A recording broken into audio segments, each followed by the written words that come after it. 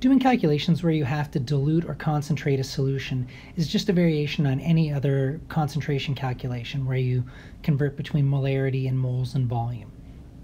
So we'll do a couple of examples where we have to dilute and concentrate a solution, and we'll do an example where we have to combine two solutions containing a common ion. So for our first example, we have 25 milliliters of 3 molar sodium chloride solution, and we're going to add 60 milliliters of water and try to find the new concentration of sodium chloride. The big thing here is we just have to track the moles. That is all we do for diluting and concentrating solutions. So we have initially a container that has 25 milliliters of water with 3 molar sodium chloride. And what we're going to do is we're going to dump in 60 more milliliters of water.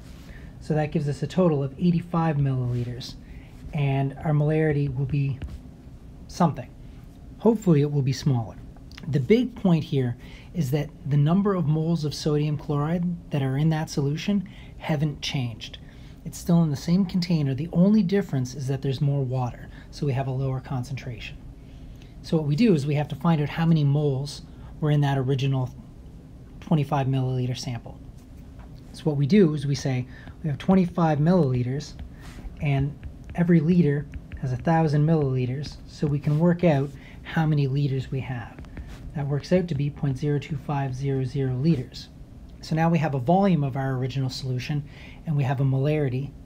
So we say 0.02500 liters times 3.00 molar, or moles per liter. The liters will cancel, and we'll be left with a value in terms of moles of sodium chloride. 0.0750 moles of sodium chloride are in that original solution. Then when we add our solutions together, our new volume is 85 milliliters. So we have moles of sodium chloride and a new total volume. So we can say 0.0750 moles of sodium chloride divided by our new volume in liters. 85 milliliters is 0.08500 liters, and our new concentration is 0.882 molar sodium chloride. Our second example involves taking 1 liter of 0.5 molar sodium hydroxide and boiling it down to 0.3 liters and trying to find the new concentration of sodium hydroxide. So this is almost exactly the same question that we just did. The only difference is instead of diluting things, we've concentrated it. We've made it have a higher concentration. So we start with our container again, which has 0.500 molar sodium hydroxide in 1 liter. And we're going to stick it over a Bunsen burner, a terribly drawn Bunsen burner, and we're going to boil that solution until eventually we have a smaller volume.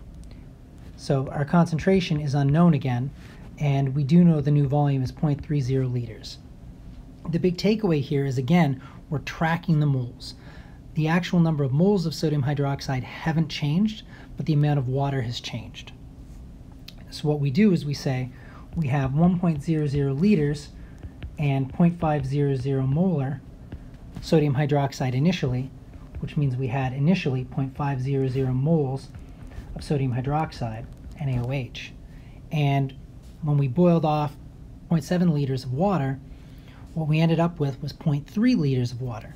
So our new concentration is 0.500 moles divided by 0.30 liters, and we have a concentration of 1.7 molar sodium hydroxide. Our third example is a little bit different. So in this case, we have 10 milliliters of 0.3 molar sodium chloride solution, and we add to that 30 milliliters of 0.2 molar hydrochloric acid. And we want to know what is the new concentration of chloride ions after we've mixed those things together.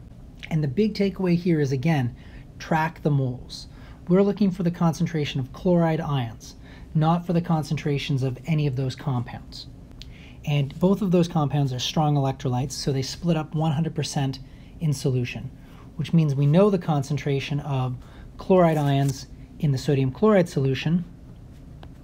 We have 10 milliliters of 0.3 molar chloride ions. The sodium chloride and chloride ions are in a 1-to-1 ratio, and it's a strong electrolyte, so it splits up 100%. their concentrations are the same. Our HCl is a similar situation. We have 0.2 molar HCl, which means we have 0.2 molar Cl- ions. So we have 30 milliliters of HCl, so we have 0.2 molar Cl- ions. And what's going to happen is we're going to mix those solutions together, and the chloride from one and the chloride from the other are going to be poured into a single new container or poured into one of the individual containers. It doesn't matter. The big takeaway here is, again, we have now 10 mils plus 30 mils, so we have 40 milliliters of solution, and now we have a concentration that's not known to us. But what we can do is we can find out the number of moles from each of those original solutions, and we can add those moles together and then divide by the total volume. So we have 10 milliliters, which is 0.0100 liters, times 0.300 molar, and we can find that we had 0.00300 moles of chloride ion from the sodium chloride solution. We have 0.0300 liters of HCl times 0.200 molar, which means we have 0.00600 moles of Cl- coming from the HCl. When we mix them together, we're combining those chloride ion amounts. So we end up with 0.00300 plus 0.00600 moles, which adds up to give you 0.00900 moles of Cl- in total.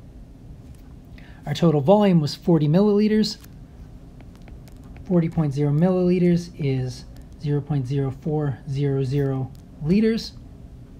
And if we want to find the new concentration, we say 0.00900 moles of chloride ions divided by 0.0400 liters, and we end up with a concentration of 0.225 molar chloride ions.